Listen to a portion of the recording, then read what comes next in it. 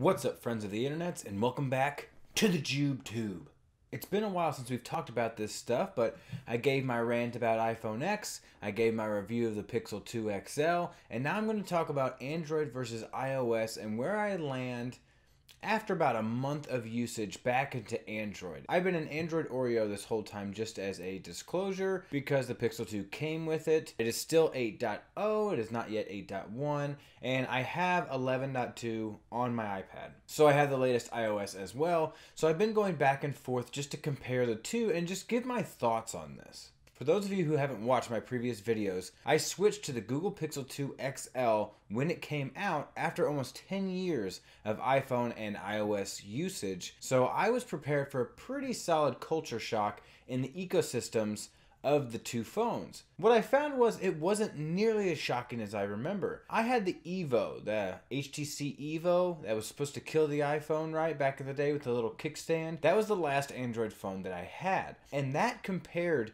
to even my iPod Touch at the time was a total pile of, you know what I want to say. It was super laggy. I mean, even the animations of swiping between screens was bad. It couldn't even handle games. I'm always a big game player on phones, and it could not even handle Angry Birds. That was the height of Angry Birds forever ago when it first came out. I used my iPod Touch to play that game because the Evo couldn't handle it. The phone, the big phone, could not handle it. I wasn't expecting that much of a difference, but I was pleasantly surprised with what I got. So let's dive into some of my top categories. Again, this is totally me, biased on what I think is important in a phone as a daily user of pretty much everything. And I'm going to go into some of the things that I like and dislike and kind of give a who wins that out for me and kind of give a semi-final verdict at the end to kind of let you guys know where I stand after using this phone for about a month.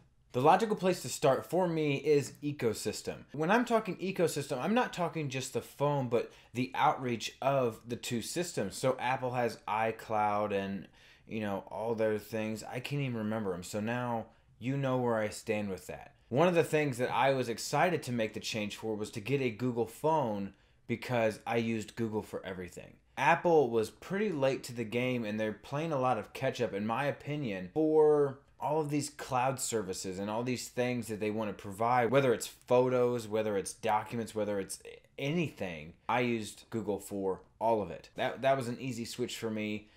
Google wins that out. Android wins that out, hands down. The rest of the ecosystem is navigating or really interacting with the phone itself and how you do basic things. One of the things I think Android does way better is notifications. Whether it's the always on screen that tells me time and stacks the notifications underneath so I can just look at my phone rather than having to wake it up to know what's going on, or how they organize notifications when you get a lot of them and they're grouped together and you can scroll and the little icon collects, and it's a much better experience. Apple still to this day in their iOS keynotes tries to boast about their notifications. I honestly didn't know that it was broken until I went to Android and then realized how just messy their notifications are. So Android wins that out for me as well. Let's get back to navigation a little bit. I kind of mentioned that. One thing I think iOS wins here is navigating around their different applications. Now, don't get me wrong. I like having the button on the back, the fingerprint sensor, and they also use it that you can scroll with it. So that's really nice. So you get a little bit more usage out of it.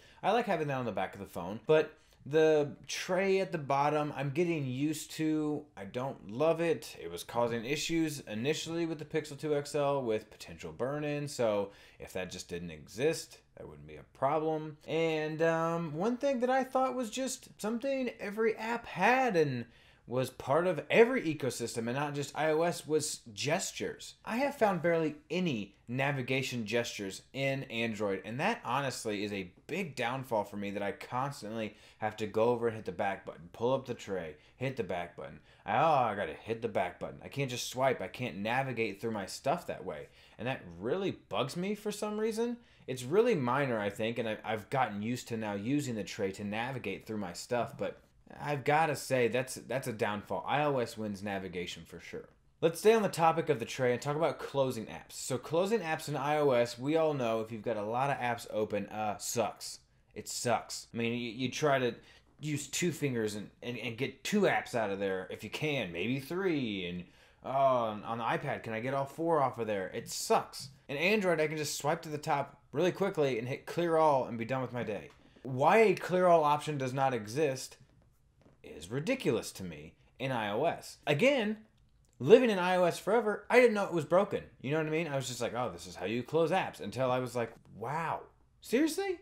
You don't have a clear all. That's a basic feature. Android wins that. All right, let's move on from how you interact and cloud services in that ecosystem, and let's talk about apps for a second. I told you guys earlier in the video that I play a lot of games. So on my iOS devices, I have a lot of games. I fill my time with them. You know, if I've got to wait somewhere, DMV or elsewhere, or I'm waiting to get lunch, or waiting for really anything, I like to have games. I like to have something to do on my phone. I read, I catch up on my stuff, but I like games. The App Store is a big part of that in iOS, and they just redid the App Store, and I like it even more than the previous App Store. And I've got to say, the App Store in Android is bad.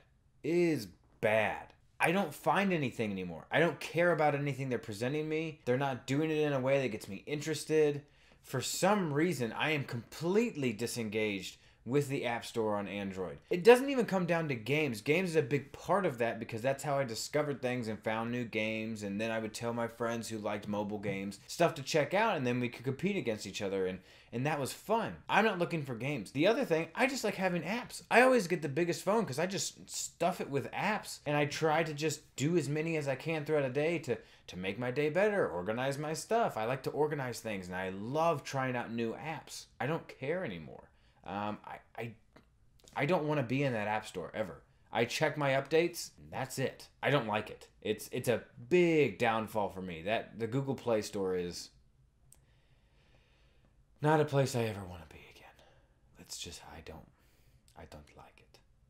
Let's talk about a few more things that I use all the time and has kind of swayed my vote here. Messaging, text messages, something very basic. I don't like it on Android.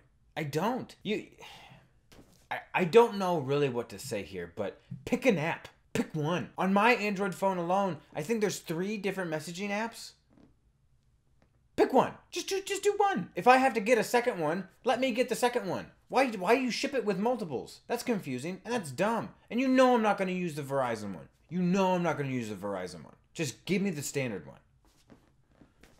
I don't understand. On top of that, a big win for iMessage is I can use it on my computer. I can't use it on my computer now. I can't text message people on my computer anymore. That's a huge downfall, and that really sucks. Now, you're going to sit there and you're going to tell me use Google Hangouts or use Allo or use some other app. All right, there you go. More messaging apps. That sucks. I don't want to get more messaging apps. The people I message all the time were on iMessage, and it didn't matter. And it sent them a text message if they were on Android. Like, it was fine. I didn't have to have multiple apps to do it. But now, if I want to message someone on my computer, I've got to use Hangouts. I've got to use Allo. I've got to use these other third-party apps that will create a second or third conversation for the person I'm trying to talk to. So now it becomes inconvenient for them. You see what I mean? So now it's not even a problem for me. It's a problem for everybody I'm trying to message. I've made it convenient for me, but I've made their life difficult. Like, that's just dumb. Messaging is dumb. Like, it's a big downfall. I do not like it. Sam, I am. I don't like it. One thing you can do in messages that's neat, but as far as it goes, is you can customize the color of the conversation. So if you're in a group message, it kind of helps draw out who's saying what. Customization is a whole other monster here that is a double-edged sword. Customization is nice. One of the things that iOS really doesn't allow you to do at all is customize anything. Besides your screen that loads in your widgets, you can't really customize much of anything besides your ringtone. With Android, I can customize even more my apps lay. So I've got multiple home screens, and I just stack them on the right in that little hot zone where my thumb can actually reach versus them shoving right to the top. I don't like that. So I like the fact that I can put it in a place that I can reach with one hand at all times. That's nice. The widgets, there are a lot of them. Many of them, in my opinion, shouldn't even exist.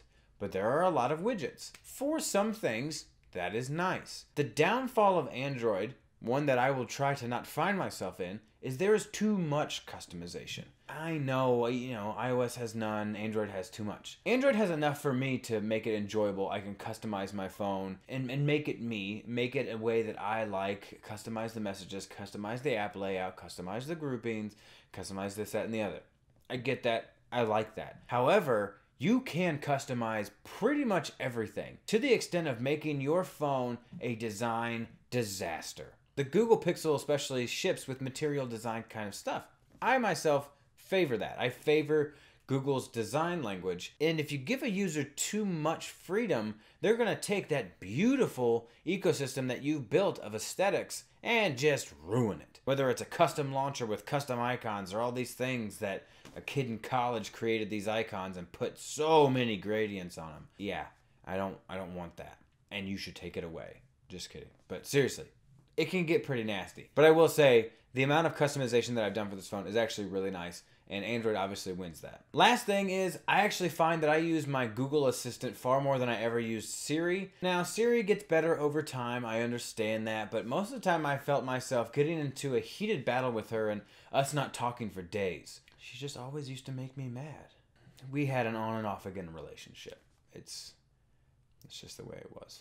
But with Google Assistant, I find myself using it a little bit more. Also, with the Google Pixel squeezing the phone, you get used to it. It's kind of neat. I even have the pressure up a little bit, and I accidentally activated a lot, but that's neither here nor there. I find the Google Assistant to be far more helpful with the questions that I'm asking with anything else. I don't know. It's plugged into so much because it's Google. I find my answers to be better, and my son likes to use it because he's super into dinosaurs, so he can just ask it about dinosaurs and they have like a conversation, and it's kind of creepy, but it's neat, because I can't pronounce half those dinosaurs that he thinks are awesome, but Google Assistant can. Siri can too. I know, blah, blah, blah. But Assistant overall, I believe that Google still wins that battle. Siri makes a good run for it, but Google Assistant, Android, wins that battle. I'm going to cap it there. There are a lot of other things that I want to talk about, but those are the things I usually interact with or at least have some contact with once a day or once every other day. So it's things that I'm constantly having to evaluate and the things that I had to learn when getting this new phone.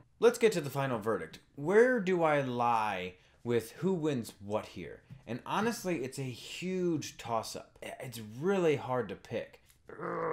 I really don't know here. I will say this. Again, the learning curve, the culture shock of changing ecosystems, going to Android after so long was nice. It was not hard. It was not scary. It didn't hold me up from doing anything. That speaks volumes, I think, for how far Android has come. It's been many, many years, I understand that. But I enjoy it. I like Android. I like iOS. I really do. But with Apple's track record in the past year or so, I'm liking it less and less. I'll say that. I'm more so being wowed less and less. Let's say this. The stability, the functionality, and the rigidness of iOS works heavily in its favor. And that makes me lean very slightly still to iOS. And it's the stability, it's the apps, it's the messaging, it's the basic things that iOS does better than Android that makes me sit at a 60-40 split. I still really like Android. I still really like my Pixel. I don't regret my decision at all. But I am glad I still have the iPad to have that interaction with iOS and I didn't drop it cold turkey because I still enjoy that mobile system so very much. So, yeah. I kind of have buyer's remorse by even saying that because I don't dislike Android. I want to make that very clear. I enjoy it. But I still lean to iOS for now. Alright guys, that's going to do it for this week's video. Let me know what you guys think in the comments below if you've made the switch recently or if you've always been Android, if you've always been iOS. Let me know what you think. I love to talk with you guys about it. Hit that little red subscribe button or the little cartoon me, wherever he's at over here. Share it with your friends guys. I appreciate you and I'll see y'all again next time.